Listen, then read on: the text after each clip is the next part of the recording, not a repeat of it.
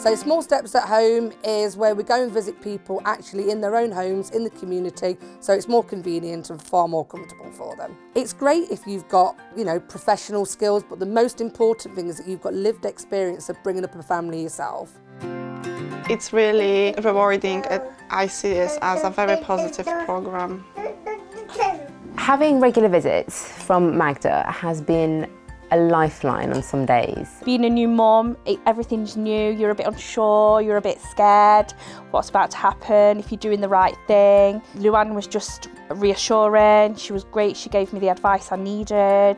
But to have someone to talk to about what you're going through, and they've got a wealth of experience with their own children and having spoken to other mums, but they're concentrating on you, is amazing. I like the fact that you build a bond with your family mentor. I like that it's in your own setting, so you're in your own comforts. And that is such a relief, and it removes so much tension that I might have built up over the last couple of weeks or so. I just love watching Tia and Kaisha together. Tia is just so fantastic mom. She is. Yes, the way they play together, seeing that bond. Luann's always upbeat. She always got good advice for me. She's just become a member of the family, basically. She's not a mentor, she's another member of my family. It's been emotional, hasn't it? And it's been happy and it's been exciting. It's very special, it's an honour.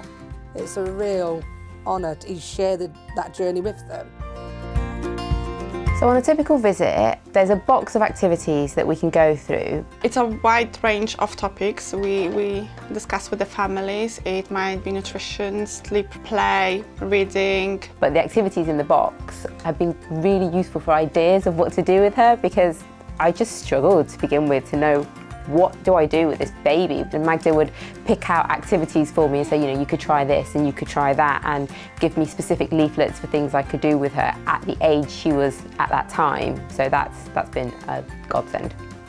We have a different handbook for different ages. It's the handbook for life. And obviously as the babies get older, obviously that grows with them to going into more tantrums and managing fighting, aggression, etc. and all those lovely things you have to deal with as they're getting bigger. I would definitely recommend having a family mentor. So even if someone thinks, oh, I'm not really mad keen on having one, I think they'll get something out of it that they weren't expecting.